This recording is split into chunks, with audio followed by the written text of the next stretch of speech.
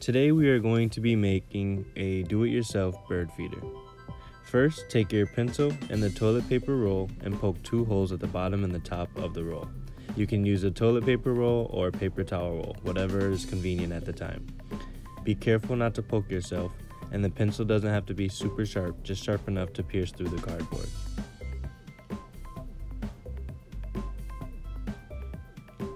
Place the toilet paper roll to the side for now and fill a mixing bowl with bird seeds.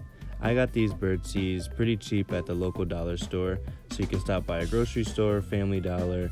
I got these for about $2. Once that is done, take your peanut butter, or if you have any allergies to peanut butter or peanuts, you can also use sun butter as a substitute.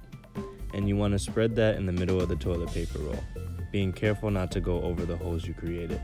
If you go over the holes, it's okay. It might just get a little messier, but it'll still work.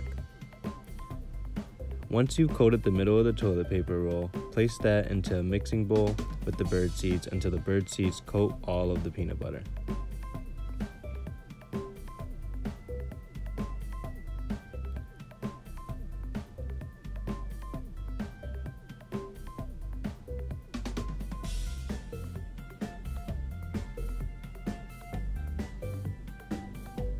After that, take a shoelace or string and poke it through the top holes and tie a knot.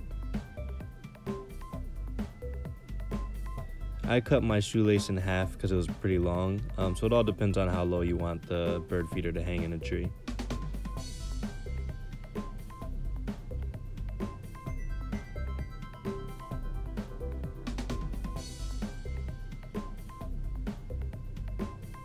After the knot is tied, then you want to take your pencil and push it through the bottom 2 holes.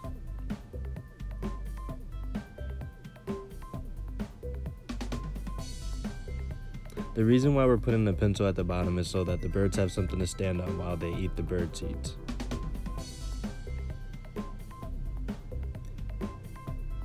And there you have it.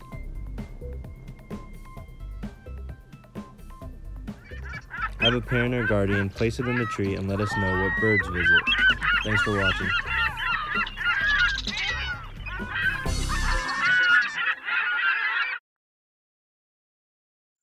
Hi, I'm Liz Hamilton, Executive Director of the Boys and Girls Club of Worcester. And I just want to say that the club is here for you. Currently, we're serving as an emergency child care site for children of first responders, hospital workers, and other essential workers. In addition, we have a food pantry where we can help anyone in need. Lastly, on Fridays, every Friday, we're going to provide fresh fruit and vegetables at our Harrington Clubhouse, and anyone's welcome to come and get some fresh produce.